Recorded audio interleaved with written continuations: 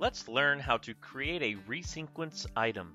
Resequence can be used in any subject and is highly interactive, allowing students to drag and reorder answer choices.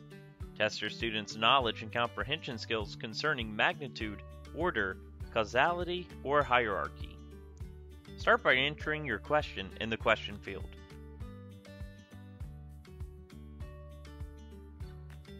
Next, enter in your choices in the list field.